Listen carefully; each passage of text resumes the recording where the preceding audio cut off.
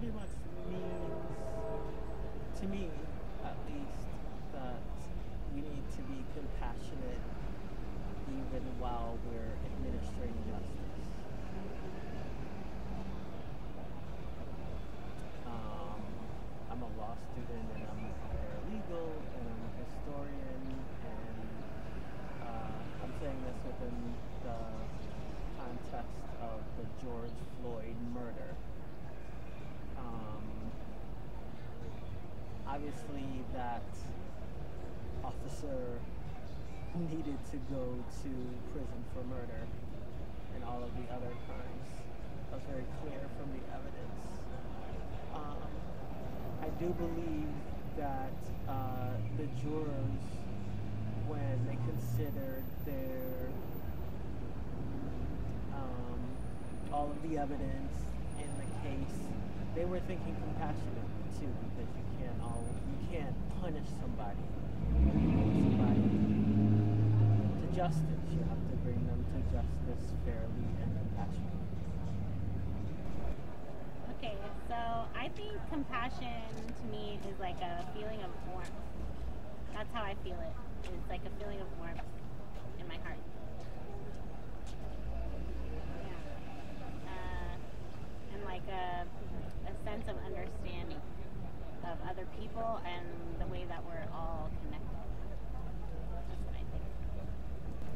I think one thing that makes for compassion is when two people are interacting and they realize they have very large differences of opinions or values, and yet each of them still recognizes the human goodness of the other.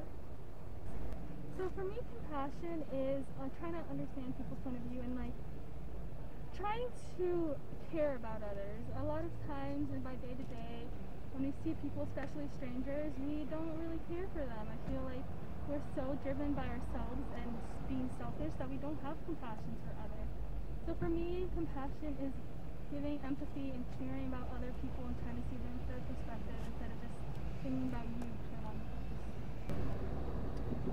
There's this article I really like a lot. It was written by the activist and legislative politician named Fred Benjamin.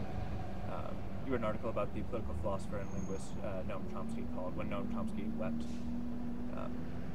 He first encountered Noam Chomsky when they were mutually in Laos and Indochina, learning about and protesting the United States bombing of the area, primarily of peasants, older people, women, children, but under the guise of eliminating communism or some other sort of red pariah. His role there was to guide Noam Chomsky around the region and show him exactly what was being done, so Noam could go back to the United States and report on that in his political writings. And he refers to one moment where he took Noam to a certain village that had been massacred, destroyed, demolished by United States bombings filled entirely with peasants, and refugees were recounting their experiences of the bombings, what life was like for them now. And Fred Benjamin looked over and saw Noam weeping in tears. And he contrasted this with the experience of lots of other journalists that he had taken to the region to show them just what was being done in Laos, where they would go from their hotels, mark down the atrocities they had seen in shorthand, drive back with their chauffeurs, talk about what they're going to have for dinner that night, and then go to sleep soundly. No one else had ever reacted as if they cared. There have been others who clearly were interested in intellectual understanding, but no one else who had taken that suffering on as their own. So I guess I see that as compassion. It's not just intellectual knowledge of another person's suffering, or even the action itself against eliminating that suffering. It's taking on that suffering as one's own and acting with that personal felt knowledge of another person's pain.